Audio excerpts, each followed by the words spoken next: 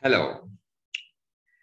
Today I am before you to discuss something about the literary forms. In the first session, I'll be dealing with the literary forms related to poetry. Let's discuss what is poetry and then what are the important literary forms. Poetry plays a very important role in literature and particularly in human life. And we know that everyone loves poetry. Everyone has the poetic mind. There are some people who express themselves in the form of words. Otherwise, all are poetic in nature. For the reason poetry is quite near to our life and we love it for a variety of the reasons. So let's understand what is poetry and later discuss some important literary forms related to poetry.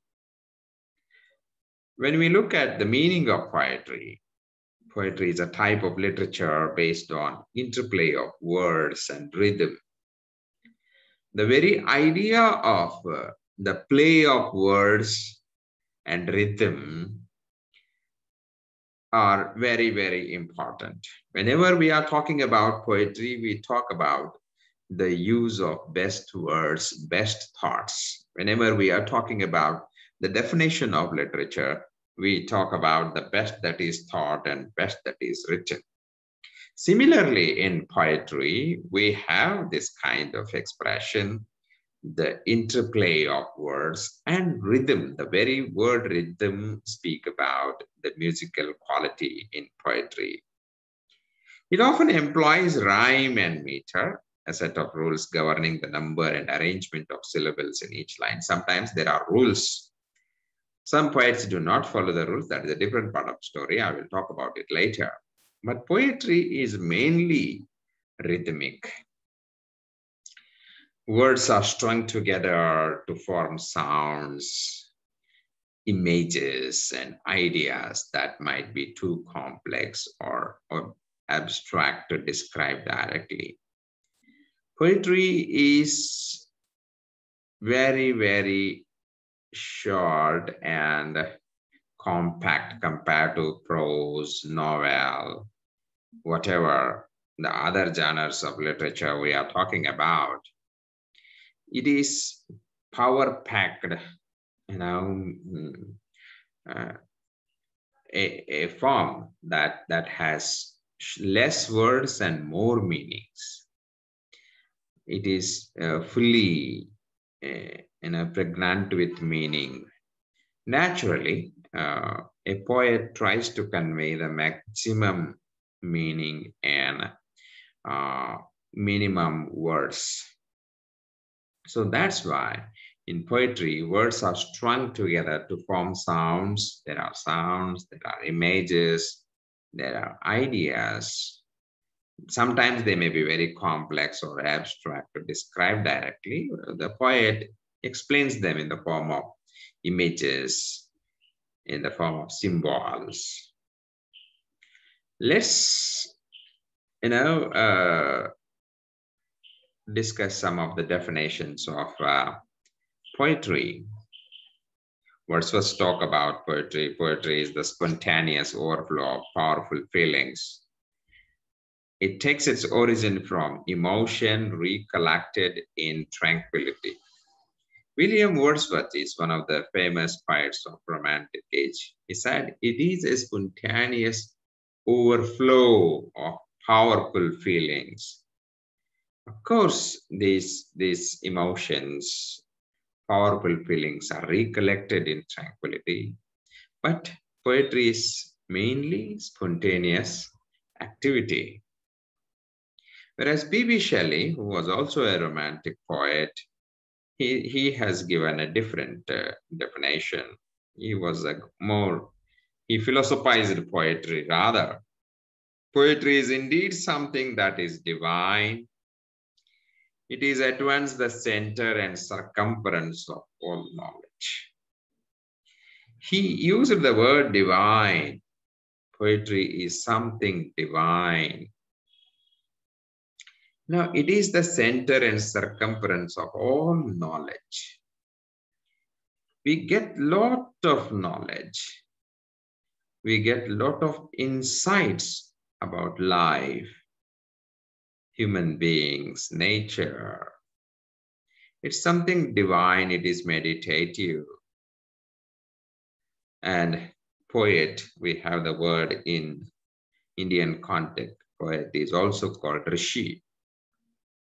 You know, Kavi Rishi is considered as Rishi. So we have the great poets like Aurobindo, Tagore, Tolstoy. They reach the heights of Rishi.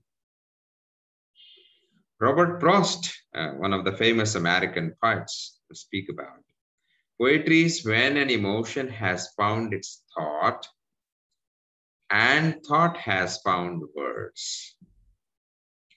There is the issue related to thought. Emotion has found its thought, and the thought is converted into words. So it speaks about the best thoughts expressed in the best words, best thoughts in the suitable words is called poetry. T.S. Eliot, one of the most important modern poets, who has some differences with the definition of William Wordsworth's definition. He said, poetry is not turning loose of emotion, but an escape from emotion. It's not an expression of personality, but an escape from personality.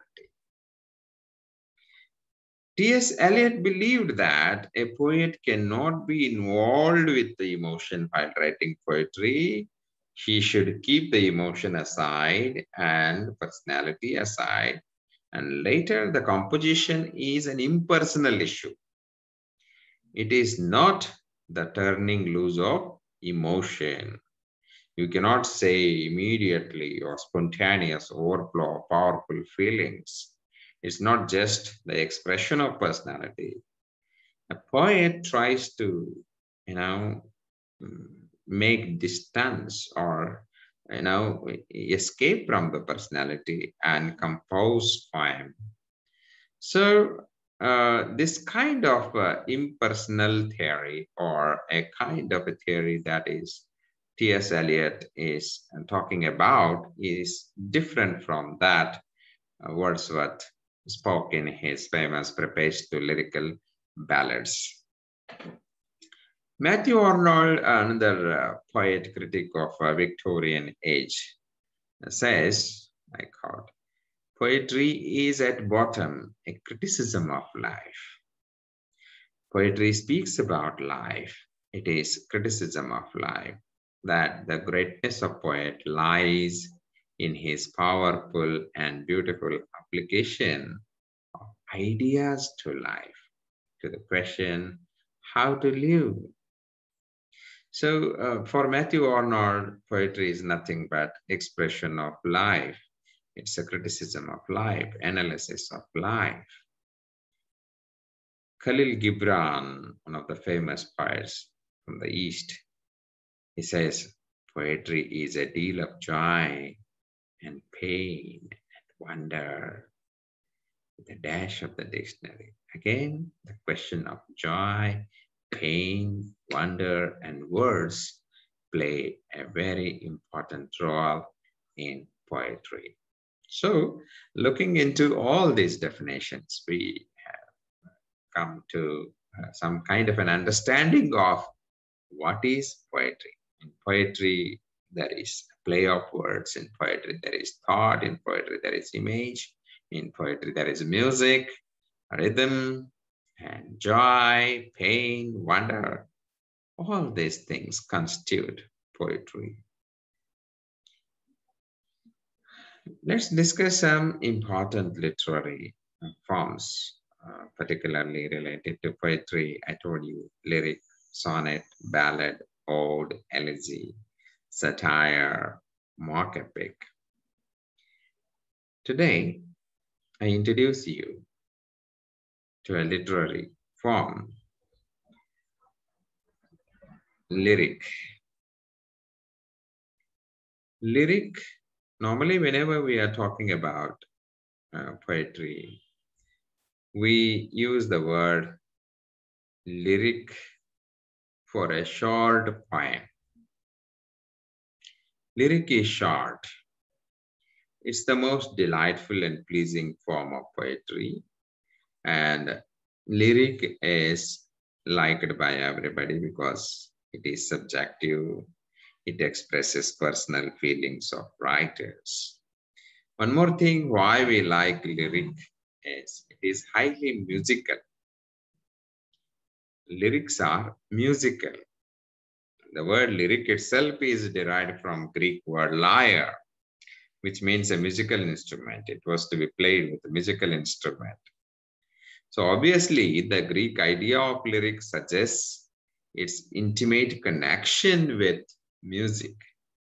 So poetry is equal to music, is seen much in its form, lyric.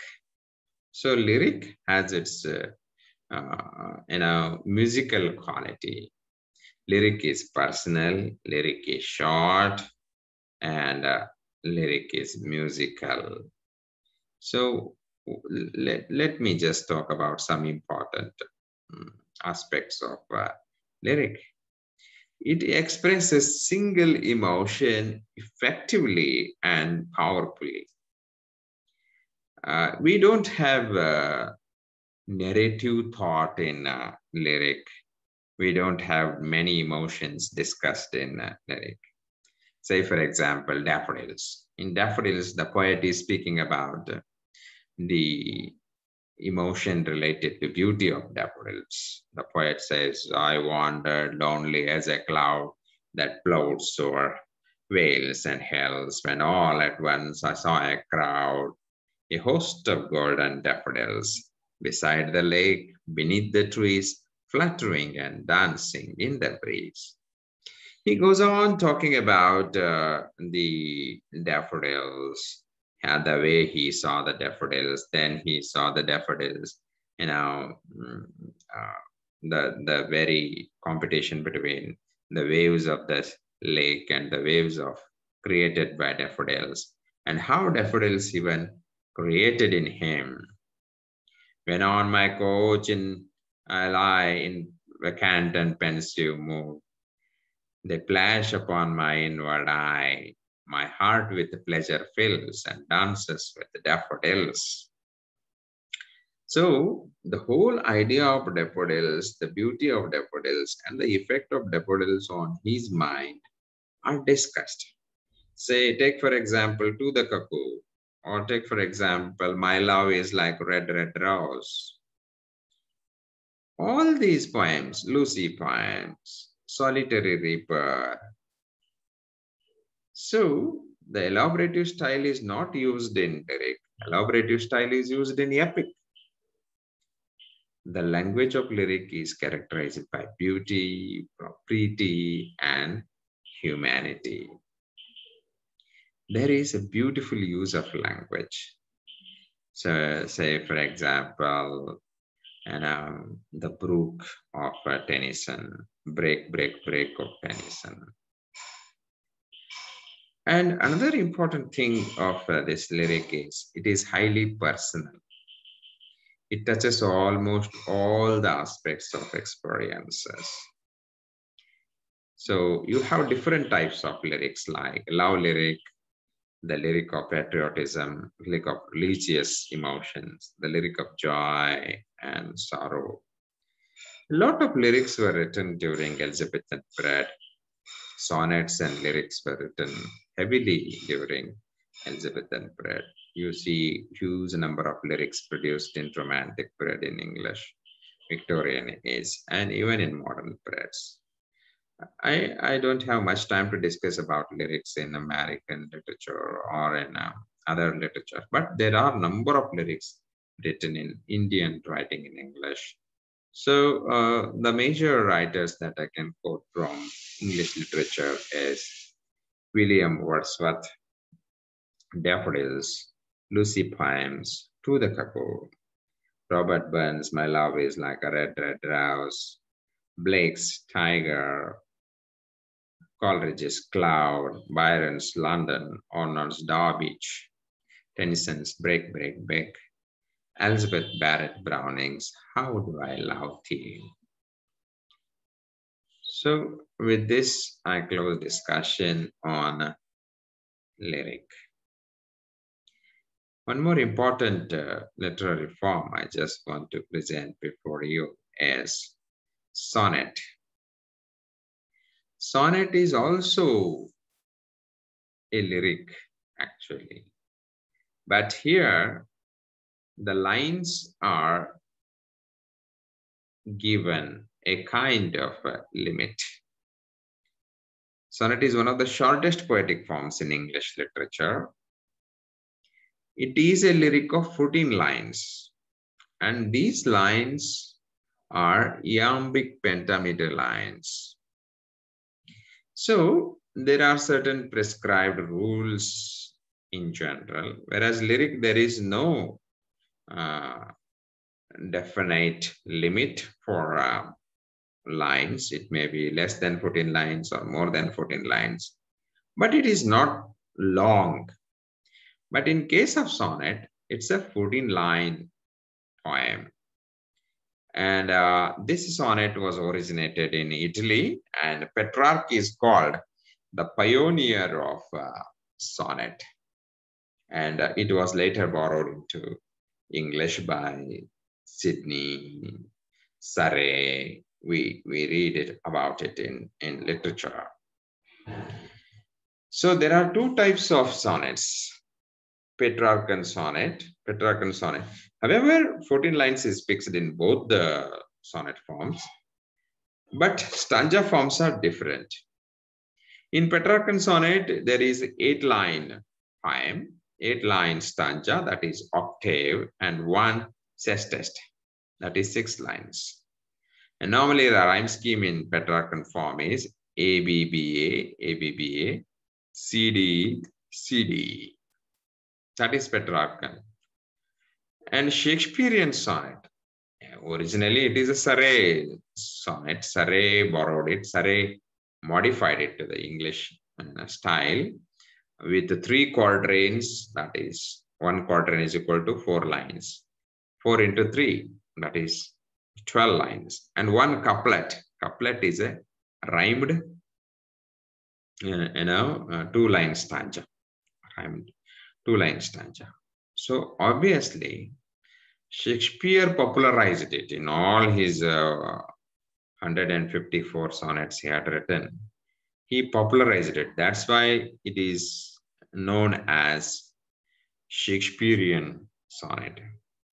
Its rhyme scheme is A, B, A, B, C, D, C, D, E, F, E, F, G, G. So A, B is 1 quatrain, C, D is another quatrain, E, F is another quatrain, and last one is G, G.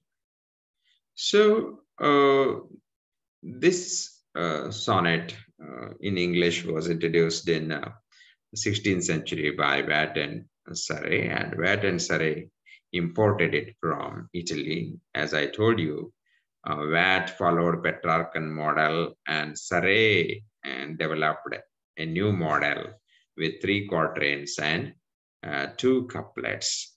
However, Surrey's sonnet is known as Shakespearean sonnet, as William Shakespeare mastered this form. So theme of sonnets are normally love. Earlier, it was mainly love. Petrarch wrote his sonnets on his beloved Laura. Sidney sonnets were addressed to Penelope. Of course, Sidney sonnets deal with frustration, disappointment, because Penelope, his was not a successful love. She married Lord Rich, and his sonnets deal with, particularly Astrophel and Stella, deal with his disappointment. Shakespeare, Spenser wrote sonnets on his beloved Elizabeth Boyle, his Amorati, and deal with, it's a famous sonnet sequence, and Shakespeare sonnets deal with the Dark Lady and W.H. He wrote 154 sonnets, including True Love, sonnet number 116. Wonderful sonnets have been written. Shall I compare thee to a summer's day? Variety of sonnets were written by Shakespeare. Of course, modern sonnets are dealing with a variety of themes: love, patriotism, art, nature. To speak about some important sonnets in literature, we can speak about Shakespeare's True Love, Milton's On His Blindness, When I Consider How My Light is Spent, Keats's famous sonnet on First Looking into Chapman's Homer, W. Yeats's Leda and the Swan, Wordsworth, The word is too much with us. Of late, we lay waste our powers in getting and spending. Wonderful sonnets have been written by various poets.